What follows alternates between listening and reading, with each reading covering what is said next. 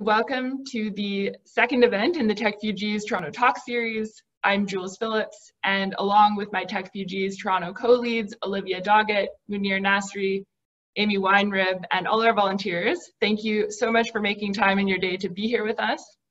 A few housekeeping notes before we get started. We are audio and video recording this session. We will share it on YouTube on the Techfugees channel when this is finished. The audience is muted. You can choose if you'd like to appear on camera or not, no pressure. The way that we have it spotlighted is that only people who are speaking will be on the screen. If you'd like to ask any questions during the Q&A later on, feel free to put them in the chat or send me a private message. If you have any audio, video, or tech issues as we're going, feel free to mention it in the chat, or you can email toronto@techfugees.com. I'll be monitoring that email address. After this, we'll send an email follow-up from the toronto@techfugees.com email. We'll link to the video.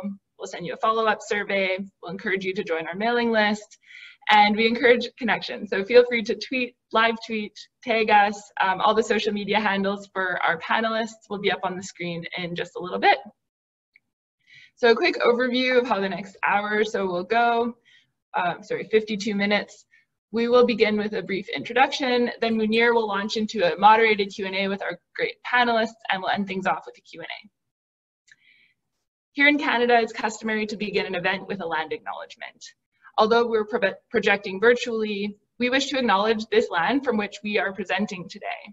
For thousands of years, Toronto has been the traditional territory of many nations, including the Mississaugas of the Credit, the Anishinaabeg, the Chippewa, the Haudenosaunee, and the Wendat peoples. It continues to be home to many diverse First Nations, Inuit, and Métis peoples, and we are grateful to have the opportunity to work and volunteer on this land and to further the reconciliation process by sharing in this moment of reflection with you all. When we launched Techfugees Toronto last fall, we were excited to be the first Techfugees chapter in North America. As Canada's largest city with a booming tech sector and growing refugee community, we knew there would be incredible opportunities to co-create meaningful solutions at the intersection of these sectors. And now with COVID, we have the opportunity to extend that conversation across Canada really easily. So it's really exciting to be able to have this conversation about Canada. As we all know, Canada is home to innovative refugee entrepreneurs. They create not only jobs for themselves and their families, they stimulate economies and enrich communities with their ventures across sectors: food and hospitality, technology, robotics, employment, chocolate, and more. Today we'll hear from panelists throughout the refugee ecosystem, including a funder, angel investor, and successful refugee entrepreneur. And we'll find out what's needed to continue supporting these thriving refugee-led businesses across the country now and in the uncertain times ahead. First, I'd like to introduce our speakers. Tariq Hadhad was a Syrian refugee and now lives with his entrepreneurial family in Canada. He joins us from Antigonish, Nova Scotia. He is the founder and CEO of Peace by Chocolate, the recipient of Startup Canada's National Newcomer Entrepreneur Award, named one of the top 25 immigrants in the Maritimes, and selected by Google as the national hero case for 2018. And there's a fantastic video on YouTube if you haven't seen it yet. A dynamic speaker, Tariq has shared his keynote with audiences across Canada, Jamaica, and Europe, having completed over 500 interviews with news leaders around the world, including just last week when Tariq celebrated his first Canada Day as a Canadian citizen. Tariq speaks about his family's journey, the positive impact of refugees, immigration, and the spirit of entrepreneurship. And he's also recently been selected as a finalist for the RBC Top 25 Canadian Immigrant Awards, which you can check out his competition on the canadianimmigrant.ca website, and make sure that you vote by the August 7th deadline. Next up, Kate Toman is the Manager of Business Development and Operations at Angel Investors Ontario. She graduated from Queen's University with a Master of Management in Innovation and Entrepreneurship. She holds a Bachelor of Science honors from the University of Waterloo and a Bachelor of Commerce honors from the University of Windsor. In 2019, Kate was the project manager for the Angel and Syrian Refugee Entrepreneurs Pilot Program, which she'll speak more about, I'm sure, which involved 2 days of workshops followed by mentoring and a pitch competition to get them and their businesses investment ready. Otis Mashonga is the Manager of Programs and Services at Access Community Capital Fund. a registered charitable organization that manages microloans of up to $15,000 for small businesses and career development. He's an incredible community builder, previously worked at the Volunteer Toronto office as community engagement and volunteer coordinator. And from his volunteer history, I can see that you're a big tennis fan.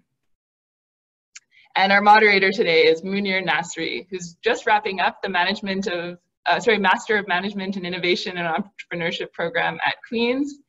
He arrived in Toronto in 2016 under the private sponsorship program of refugees.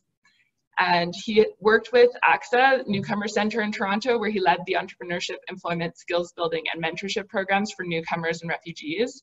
And currently is working as a project officer with the local immigration partnership, where he's focusing on coordinating cross-sectoral innovative collaborations to build and sustain welcoming communities inclusive for new Canadians. So welcome to you all. Thank you. Thank you so much, Jules. Thank you, everyone. Kate, Tarek, Otis, we are super excited to have you all with us for this important conversation. To be honest, when we were initially, planning this talk, we were in the middle of lockdown and peak crisis. Like, we knew, though, that a lot of light has been shed on refugee entrepreneurship in Canada over the past few years, and we were somewhat concerned about the impact of COVID-19 on established and potential refugee entrepreneurs. We've all heard some incredible stories of successful refugee entrepreneurs who defeated the odds and built businesses that proved that really anything is possible. So we thought we'd plan a conversation to see what's happening in the space when it comes to refugee entrepreneurship. We wanted to hear from a successful refugee entrepreneur and from someone that supports newcomer and refugee entrepreneurs, and from a person that can bring in a system level perspective when it comes to entrepreneurship. So just before we get started, we'd love to have a quick icebreaker so participants can know you all more outside of your professional affiliations and all the incredible work that you do. So, we're going to take 60 seconds to ask you quick back-to-back questions and have you answer them in one word. So, are you ready? Awesome. 60 seconds. Let's go. Kate, I'll start with you. So, if you could instantly be an expert in a subject, what would it be? So I think my answer would be the ocean. Awesome. Tarek, if you could choose only one place to go on vacation for the rest of your life, where would it be? I would stay where I am, but I would be less busy. Okay. I love Nova Scotia. I would stay here. Yeah. Otis, if you could trade lives with anyone, who would it be? That's a tough one, but I would say I would describe the person would likely be someone who's making an impact globally. Amazing. Kate, if you could eat one food till the rest of your life, what would it be? This is hard, but I think it would be pizza because it's weirdly versatile. Can't go wrong with that. Tarek, what's the last song you listened to? I'm actually very nostalgic. I always listen to Fairuz. So the last song I was listening to, it's Wahdun Bib'u. It's Okay. Alone They Remain Like the Elder Flowers. I love that song. Beautiful. And Otis, what superpower would you like to have? To eradicate poverty. Of that. And my final question to everyone, I'll start with Kate. What is the first thing that crosses your mind when I say Canada? Honestly, the first thing is maple syrup. Everything's food related. Tarek? Freedom and Tim Hortons double. Amazing. Otis? Diversity. Love that. Well, this was awesome, everyone. Thank you so much, for that. I know our time is a bit limited today with a very packed agenda, so we want to make the best out of this conversation. So we're going to get started and go. So maybe I'll start with Tarek. I'll start with you. you arrived to Canada less than 5 years ago. You built an incredible business that have left a significant mark in Canada and really globally. You also recently became a Canadian citizen just before the pandemic. So tell us a bit, like, what's been happening, in your world, and like, what's the business journey been like during COVID-19? Well, it's certainly been challenging. It's been like a roller coaster of emotions, of ups and downs. Every day has not been the same like as we really planned to. I'm really glad that I started 2020 with some great positive mood boosters, like my citizenship ceremony, and just the day before everything went on shutdown on March 15th. I had my sister's wedding, so fingers crossed. Like things have been just great. We went into the shutdown with a great boost of happiness and positivity as a family. But honestly, the way I believe about it is, whatever doesn't kill you makes you stronger. And during COVID-19, as a business, in March and April and part of May, we had to completely shut down to protect our staff. As a company, we had almost 55 employees working in our facility here in Antigonish. We had many people around the country working with our company affiliated, and even some of them were brand ambassadors, volunteering in marketing and distributions, and many people who were really stakeholders within the organization and within our Peace on Earth society. So Peace by Chocolate is the business wing, and the Peace on Earth Society is our social wing, where we really take whatever we do throughout the business and invest in partnerships like the one with Refugee Hub in Ottawa, with Phoenix Youth Programs here in Nova Scotia, where we work with homelessness, and we work to support youth in Nova Scotia. We work with Indigenous peoples as well, Mi'kmaq community, Pakinkik near Antigonish, where we have done a special thing for our partnership called Neta, means friend in Mi'kmaq. Many other organizations that we work with is Canadian Mental Health Association throughout a special campaign as well. So since the start of the pandemic, we just realized that nothing matters more than people. Like, this is your number one asset, is your collaborations, is your friendships, is your team. And certainly I believe that our team is our number one asset. Any business that tell you their customers is their number one asset, they're wrong. I think you have to strengthen your relationship with your team in the first place to be a successful business overall. So yeah, since the beginning of the pandemic, we have to re-strategize in the business. We have big plans for expansion into outside markets like in the US and in Europe, around the globe for 2020. All of that had to be canceled. All of that had to be revisited. All of that had to be adjusted and adapted. And honestly, I noticed since the beginning of the pandemic, people were so depressed and frustrated, and they just felt this is the end of the world. So I shared my feelings about it in few words. I said that in 2013, when the war started in Syria, it tore apart my family. So many of my family members went missing, went killed, went arrested. And it was so harsh that we were forced to leave our homes. While in 2020, during the coronavirus time, we were asked to stay in our home and to stay safe. And I said, I will take the second, right? Like, this is coronavirus for me compared to the war is a blessing. And we all know, all the newcomers who came to kind of from war-torn countries, they know exactly what I'm talking about. So back to the business side, the only thing really that we were going to focus on was our commitment that we made in 2019 to hire 50 refugees by 2022 and to support 10 businesses started by refugees in marketing and distribution, and also 4 businesses within our sales channels that we have built since 2016. So that's going to be as well pushed forward. Hopefully the commitment will be pushed till 2023 or 2024.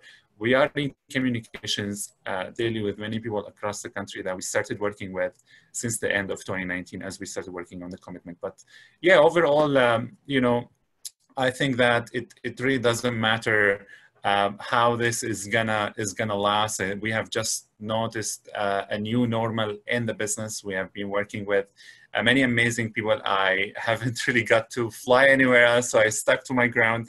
And I built many relationships with local businesses and local people in Antigonish who supported our family to start the business in the first place. So for those who really don't know, our company only started in 2016.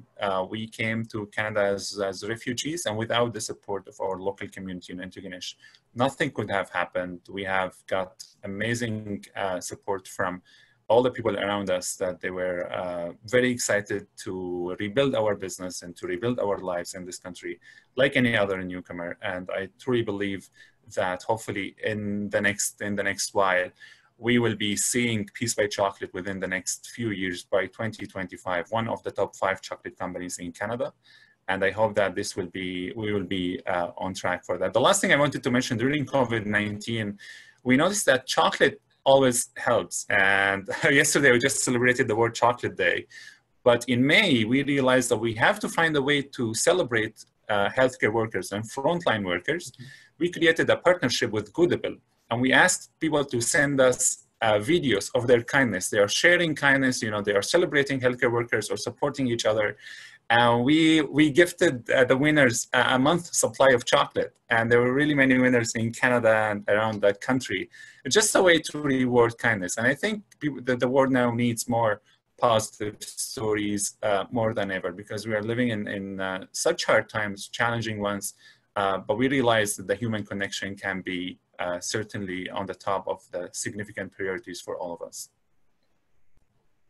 Wow, Tariq, like this was, to be honest, incredible, and like always admired, you know, the strength, the perspective, you know, the way really you present, you know, so much about like, you know, what Canada is all about. So thank you so much for bringing that. And you also mentioned something really important about like hiring and supporting other refugees, and that also brings me to, you know, to my next question to Otis on supporting newcomers.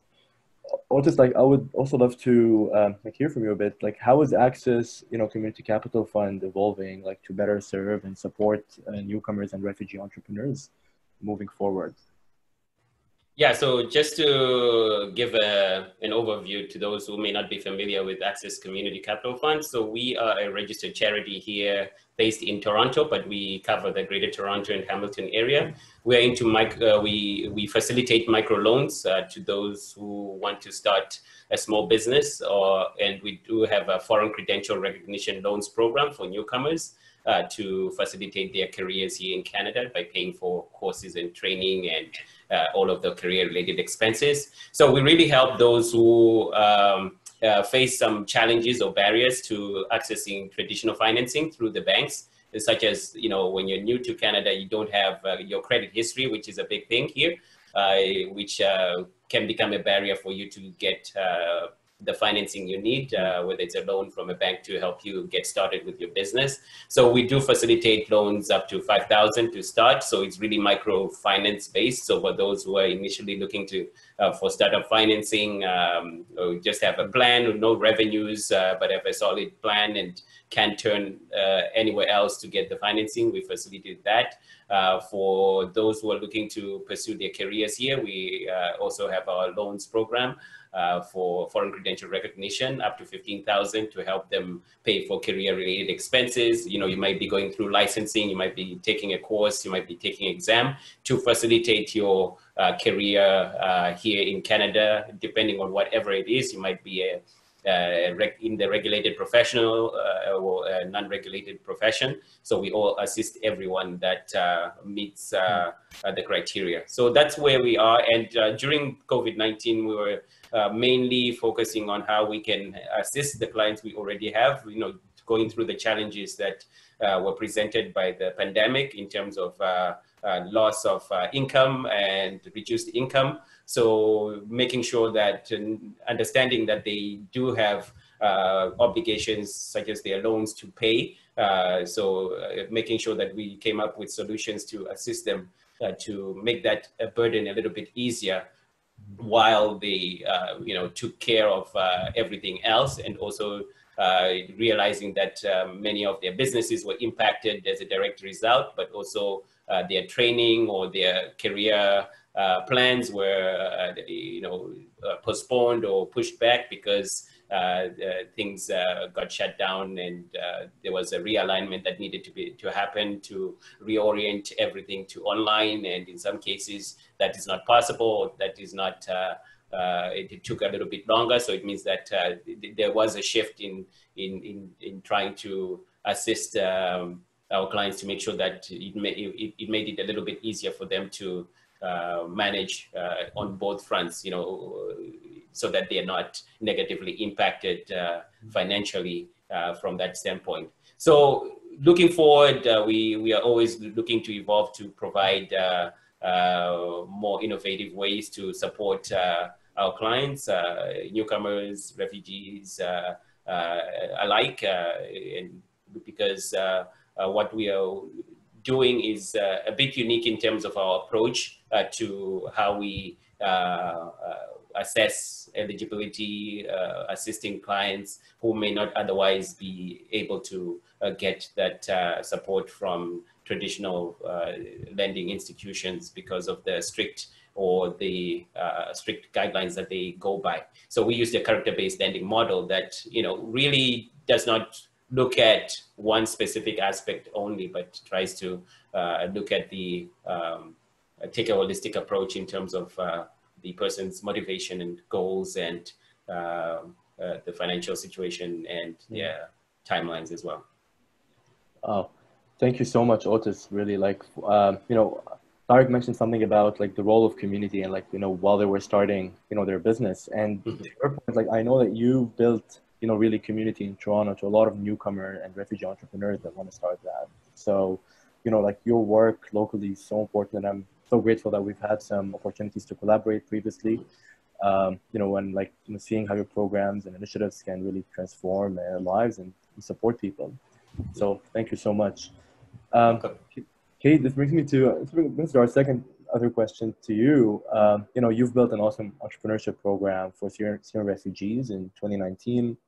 You work closely with investors, and you're well aware of the entrepreneurship space in Toronto and Canada. Tell us a bit, how was the journey of supporting and investing in entrepreneurship during COVID-19?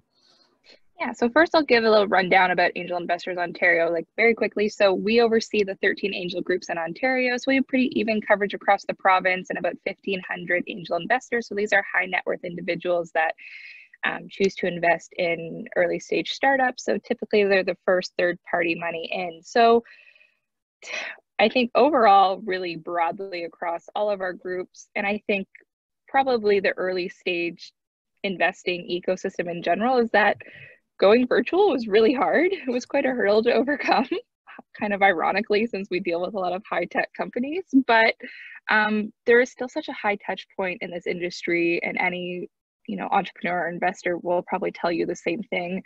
That is really about these personal connections.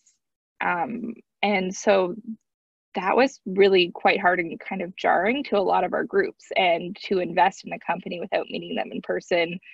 I think at the beginning of this was very unheard of, but now it's sort of what is happening, and a lot of our groups are moving towards, being able to support their portfolio companies and entrepreneurs virtually.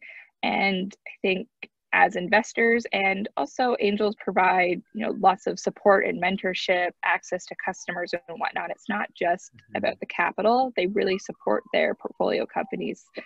So I think from that perspective, it was really important for everyone to sort of take a step back and a deep breathe and breathe deeply, and just remember that entrepreneurship, building a business, is about the long-term view. And certainly there's a need for additional support and capital and whatnot during this time, but the economy will eventually rebound. So taking that step back and having that long-term view for entrepreneurs and also for our angel investors, I think was really important, especially when trying to move things online and creating that, those personal connections and that sense of community again for the groups online. I think our angel groups are communities, and they play a role in their local community because often they invest regionally. So they do, are very active in their communities as well. And then for myself, at Angel Investors Ontario, we really shifted towards more of an advocacy role for these early stage companies. Of course, we've seen lots of stimulus come from the government, but there are still lots of companies that did not meet that sort of threshold that a lot of those programs had set out. And so there are, lots of companies that are still facing liquidity challenges that, had to put research and development or hiring or whatnot on hold due to this pandemic. So, I think part of my role, or at least that has been the last couple of months, was to really work with our government and other partners to, advocate for this early stage ecosystem, because there are lots of companies that they might be very small, they might be, a handful of people, but these are the companies that are going to grow and support our economy in the future. And so it's really important that we advocate for them and try to provide them the support that they need. And of course, our angel groups are an integral part of their local communities, providing that support to their portfolio companies and as well as other companies. Yeah, thank you so much for that. That's incredible to think of, like the amount of pivoting and shifting that like all organizations today need to work on, or businesses. It's pretty massive. But I'm really I really can't wait to see what all of you really will be working on in the next recovery phase, because it seems like there are a lot of exciting stuff happening in your worlds, which kind of brings us a bit the conversation a bit to the future. Like Tariq, I'll maybe start with you. Like when it comes to the future, what are some of your hopes and fears for small business and like entrepreneurship, particularly those involving refugees, for 2020? Well, this is an exciting time for all businesses, for sure, to navigate through. It's certainly harder on refugee businesses, though, because most of the businesses that I'm seeing are pretty fresh. They didn't build strong bees in the past few years, and they have a limited market share and limited market goals that they really planned for and worked hard to establish. But the pandemic has just wiped through it like crazy. Before we talk about the businesses by refugees, though, we have to address the refugee situation, and even the businesses is very connected to the general political overview in the country at the first place. We have to mention about the populists, right? In any country, I know that we are talking about Canada. It's not a significant issue right now. It can be in the future, because these people usually turn anxiety into votes by pointing about globalization and immigrants, refugees, elites.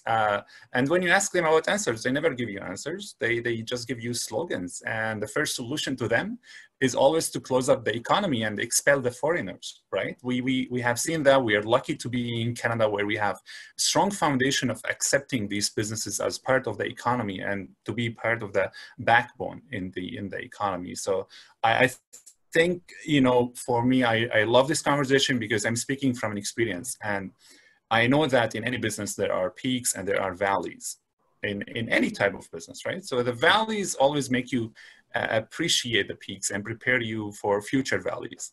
And I think for all small businesses started by refugees or owned by refugees, I think that we should all keep strong relationships with our community, because all we want to have is a peaceful life and thrive with our business and with our families and with our community.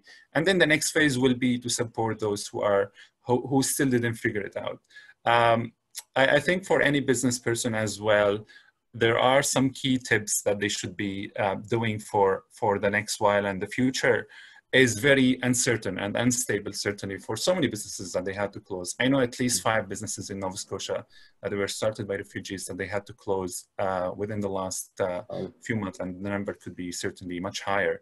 I think for all of those business owners, you have to think about what are the results that you are committed to in the next 90 days, in the next 180 days. Always focus on the future and build a plan and a backup to that plan, because as a human being, as an entrepreneur, progress is always the ultimate motivation, and results is what we need to be produced consistently, whether we feel like it or not. We have to simplify our focus. And I always say to business owners that motivation doesn't hit you in the bed.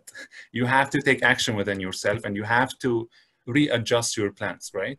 Just to adapt with what's going on around you. And I think COVID-19 has certainly exposed some of our weaknesses and some of our strengths within the business community. But as I mentioned, I was worried about the businesses owned by refugees. Now, I am not. I have seen a resilient ownership by amazing newcomers, and at the end of the day, they are going to survive the next few months within the support of everyone in the country. And we have a strong nation behind those businesses. We are really lucky as well. Let me mention that if you compare the situation in Canada to other countries, we are one of the best performing countries during this pandemic, right? Overall. So ultimately, the impact on refugee and the businesses started by refugees will be significantly better than any other countries. I know so many businesses in the first host countries around Syria, for example, people there in refugee camps who start businesses are struggling to the most. Like they certainly were not prepared for this. No other country was prepared for this. I hope Canada can continue to focus on this group of businesses to make sure that they survive for the next while. Oh, thank you so much for that, Tariq. Really, the level of like resilience and the strength that we've all seen, and it's pretty remarkable, like for refugees and for other, people, like while we're, kind of coping with this whole, really difficult situation. And you mentioned a lot about, the support that is out there for people today. And we're definitely so fortunate to be in a place where, that kind of support is available, whether, from a community standpoint or like, from a policy government also level. So, yeah, which also like this kind of brings me a bit to my next question to Otis. Like from your perspective, like, what's needed for your organization and the people you serve moving forward? And like, what are some of your hopes? Yeah, so some of our hopes and, just for us is to be able to provide the best possible service to our client base and to make sure that everybody in our community is has access to is financially included and which is a big part of what we do is to work towards financial inclusion by making sure that we give access to those who otherwise may not have an opportunity. And we realize even from this, from just what the clients we serve, a big part of those are newcomers and they're entrepreneurial. They've got the zeal and the knowledge that they bring with them to and they're ready to go to start new businesses here or to really transition from the ones that they already had in their home countries and do that here. But, oftentimes there are barriers and challenges because you're coming to a new environment and you have to learn about new regulations, a new process of what it takes to succeed in business here. So we do provide support services along with that. So we're not just providing access to the financing, we're also helping them develop the skills and the knowledge they need. So through one-to-one business coaching that we provide for anyone who wants to access our services, that's something we offer. We do have a Women's Business Accelerator program, which is funded by RCC, which is for newcomer women who want to learn how to start a new business here and get the foundation, the skills. It's a 6 to 8 week program, which is starting, our summer cohort is starting on July 20th. So if you know anyone or if there are people on this webinar who may be interested in that, it's going to be virtual. So anyone can attend and it really to give that, that foundation, which is the basis for success. As we know, most small businesses tend to fail within the first 2 years or so. And that's not for lack of trying and motivation, it's because there's maybe something missing there. and especially the knowledge gap is very important to tie in those ends. And so that's why at Access, we always try to make sure that we are providing the holistic supports around starting a business. So it's not just saying, okay, you've come to us, you've got an idea to start a catering business, or this type of business, or you want to pursue this career, here's a loan, go and do what, we want to set everyone to for success. And when they succeed, Canada succeeds, we all succeed in our communities. So I think it has far-reaching implications than just the individual and their immediate households. That's why we are attracting talent to Canada, because we realize that they've got more to offer, they've more to contribute to the nation as a whole in terms of filling the skills gap and the knowledge gap. So that's why it's important for us to support them through not just access to the funds, which is one part of it, but also building the supports around it through the coaching, through the training programs that we are offering. So thank you so much, Otis. Your programs and the support you provide, again, it's pretty remarkable to people, and the way you build community in the city for entrepreneurs is pretty incredible.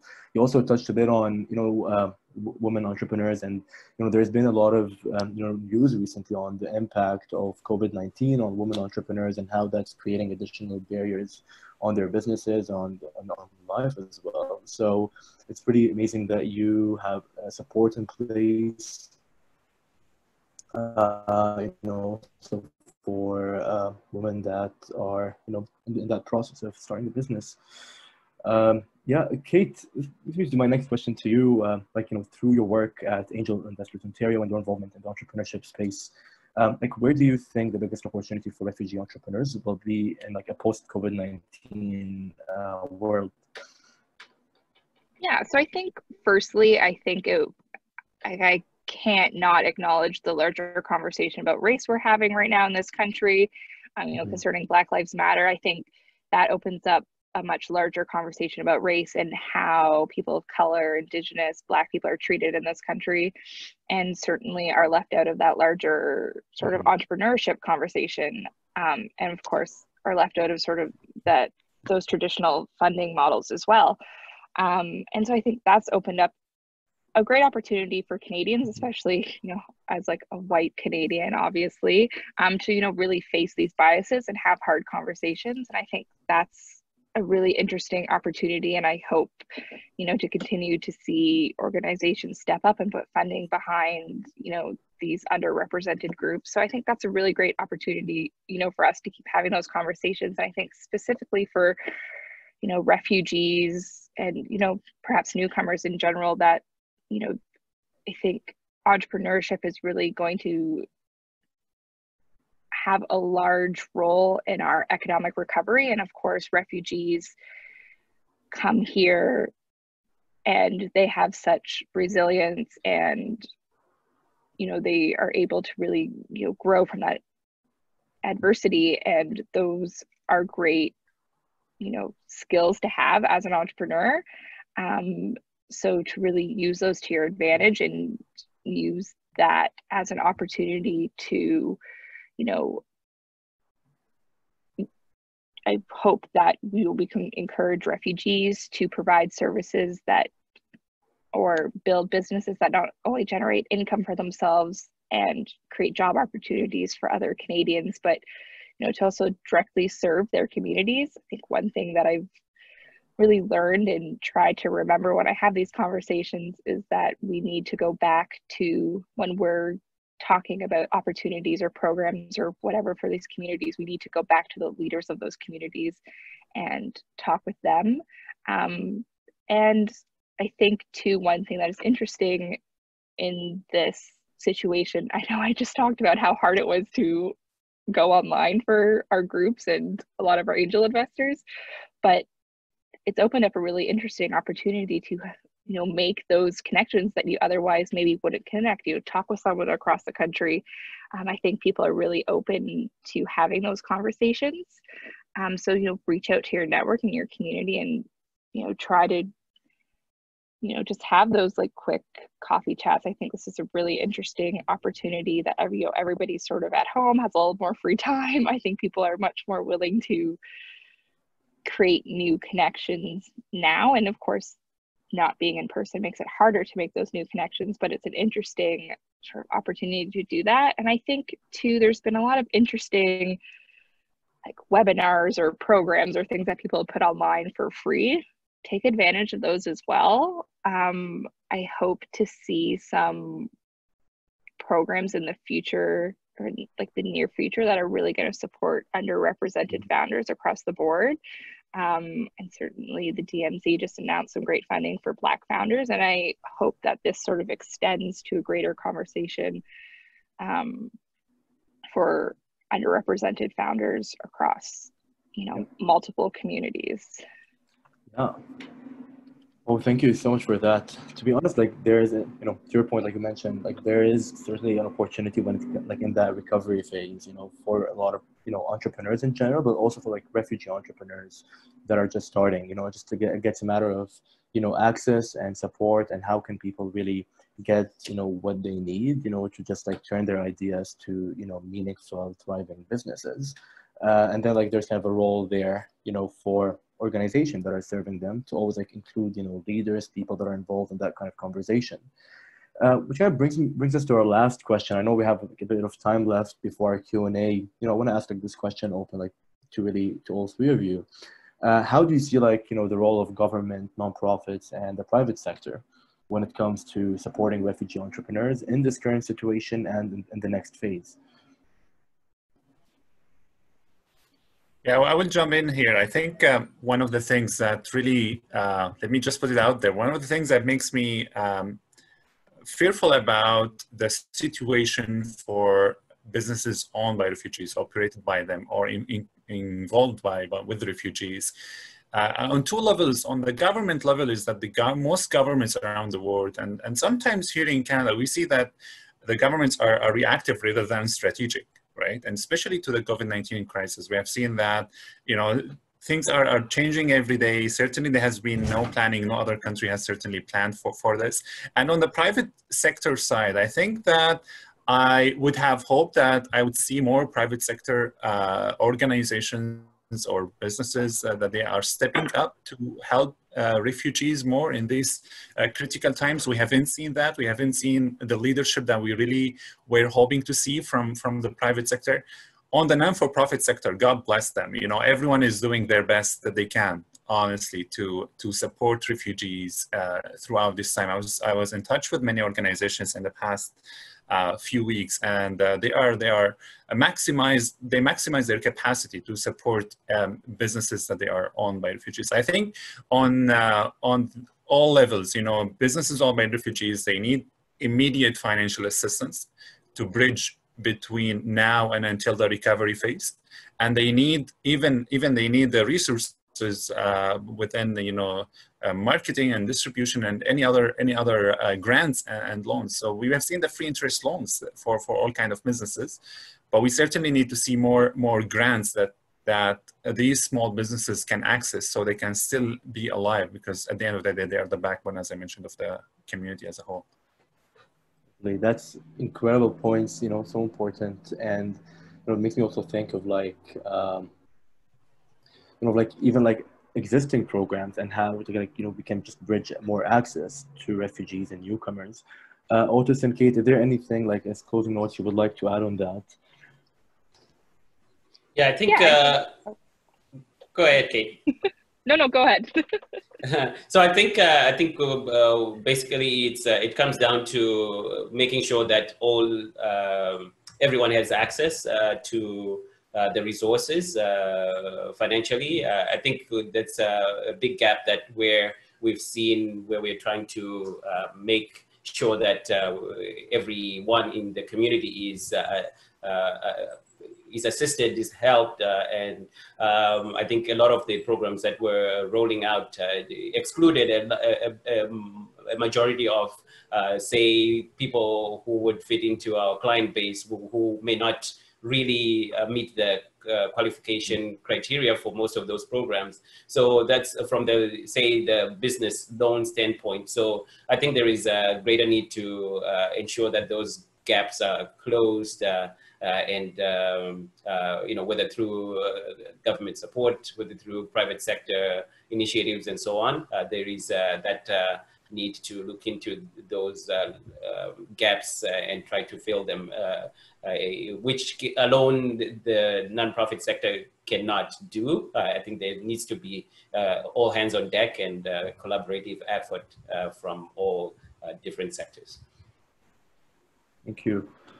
Kate, is there anything you would also like to add to that? Yeah, I'll just sort of play off of Otis a little bit. I think filling those gaps is really important, but one thing that I think government and perhaps the public and private sector can all sort of be better at is collecting data during this time. I think we've often like neglected a lot of these underrepresented communities and collecting data about the effects of this pandemic on them. So earlier in this whole crisis, I had the opportunity to work on a survey between the Canadian Women's Chamber of Commerce and the Dream Legacy Foundation, and we surveyed around 400 underrepresented founders across all communities: women, people of color, refugees, immigrants, LGBTQ, and their effects on and what they have been experiencing due to this crisis. And I think the data that came out of that is really important, but there's still a need to collect broader data to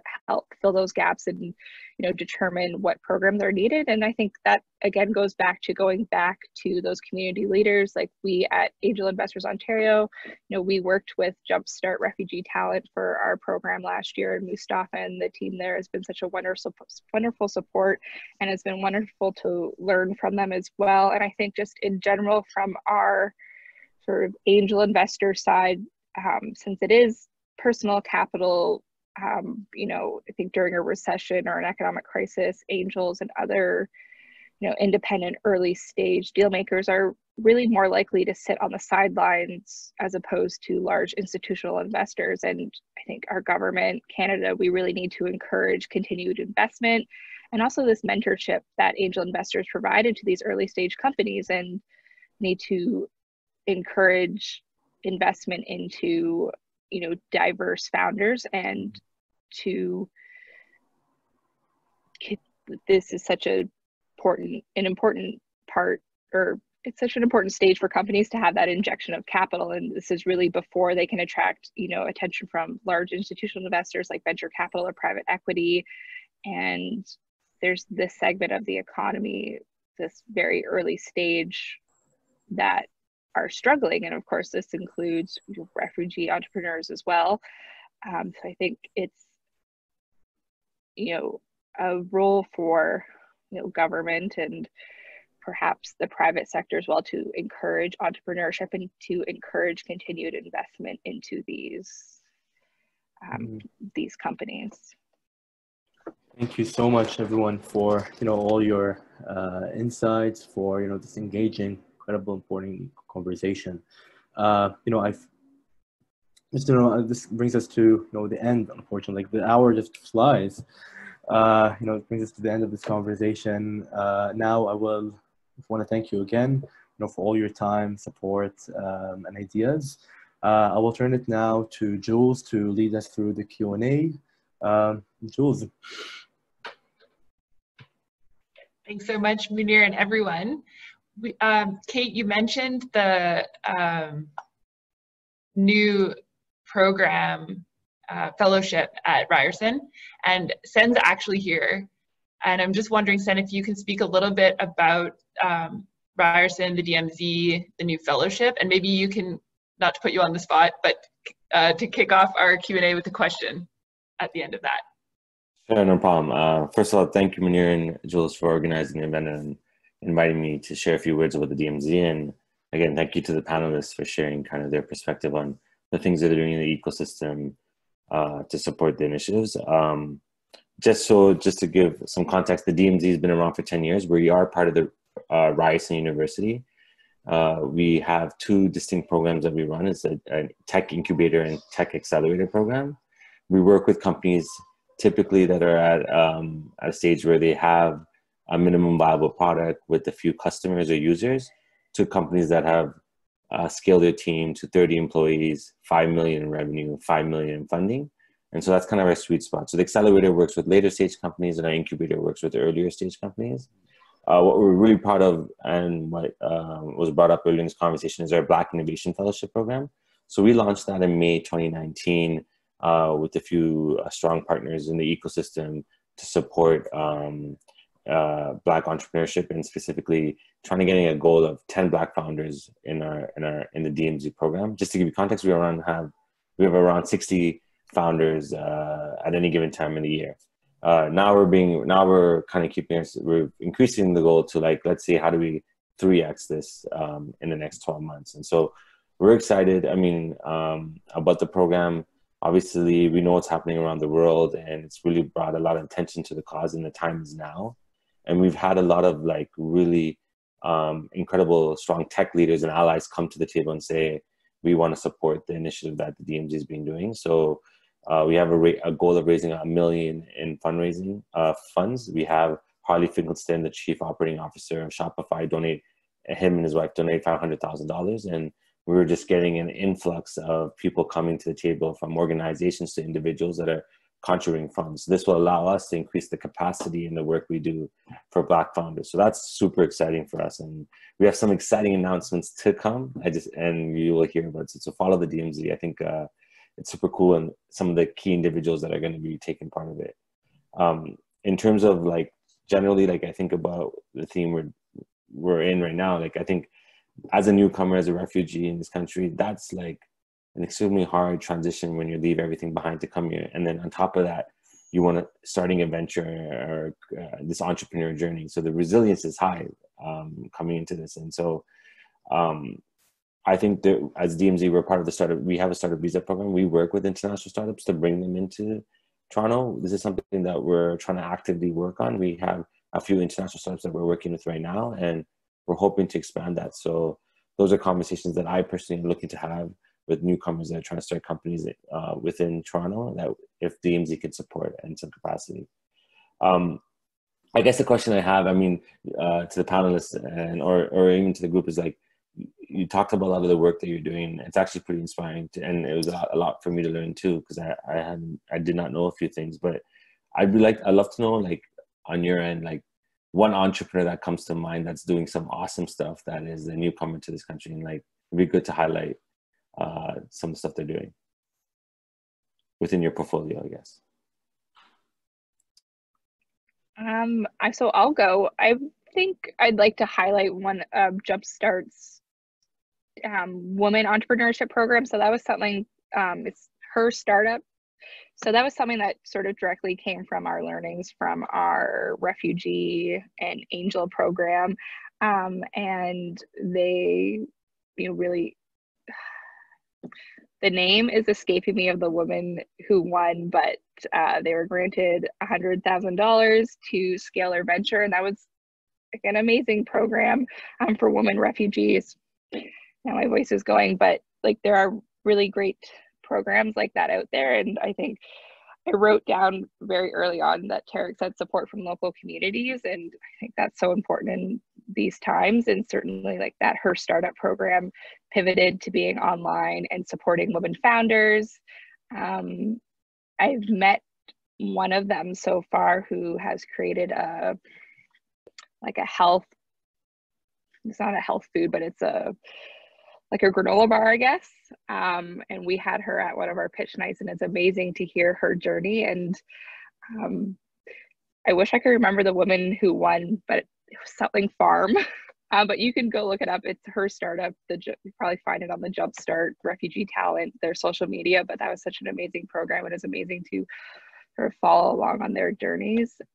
So there are great stories out there, and we just need to do better at highlighting them.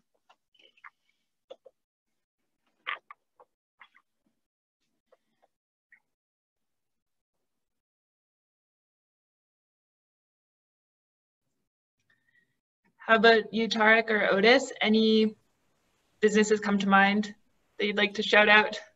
Yeah, sure. From our client side, we have a few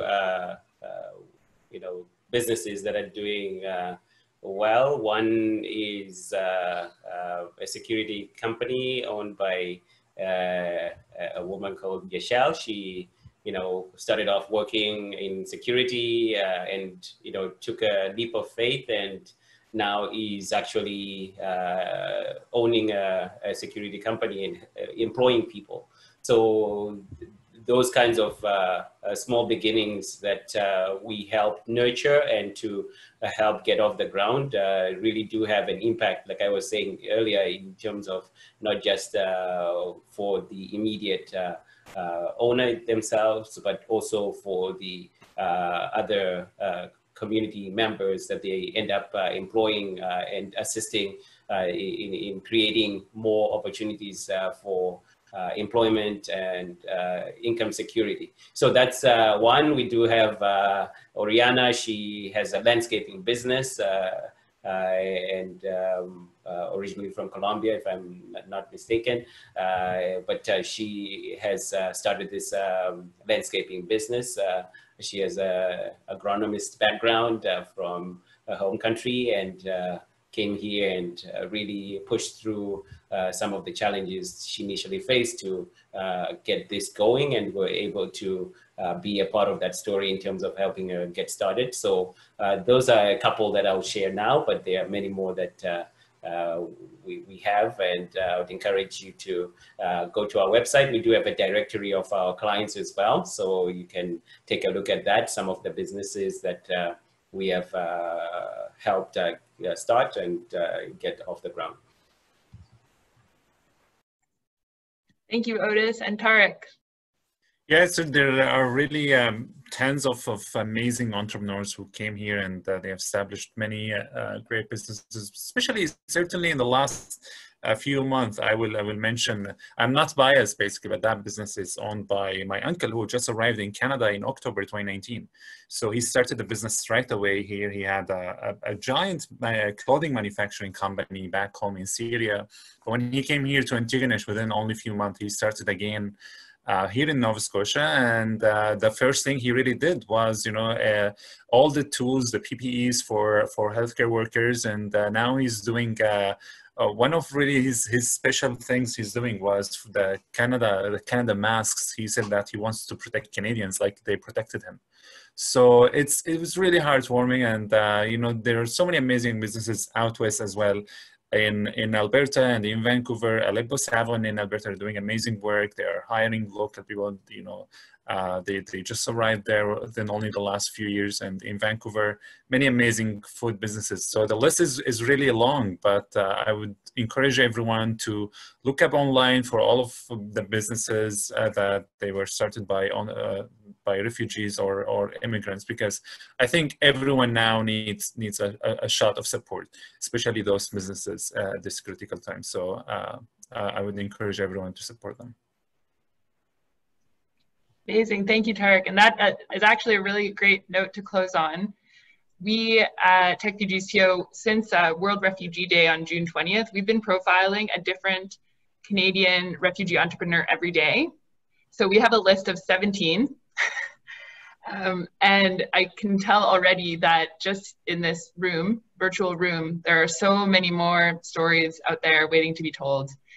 And we have, in the follow-up email, I'll send out a list for anyone who's got sort of lists, directories, resources like that, because we'd really like to put together an open database of all Canadian refugee entrepreneurs that we can help just bring in a bit of extra profile to.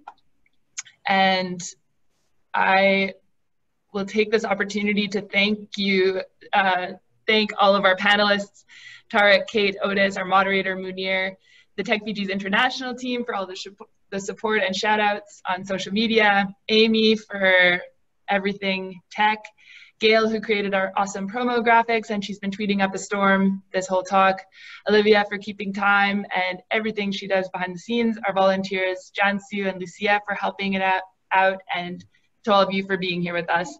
We really appreciate your time and enthusiasm for our mission. And that reminds me that I'm supposed to share my screen. and invite you all to join us next time for our Techfugees Toronto Talks event, which will be on the topic of social innovation initiatives that are made in Canada. So we're really excited to be building this Techfugees TO community here. We encourage all of you to stay in touch, join our newsletter, and keep the conversation going. And we hope that you have a wonderful rest of your day. Thank you, everyone. Thanks a lot.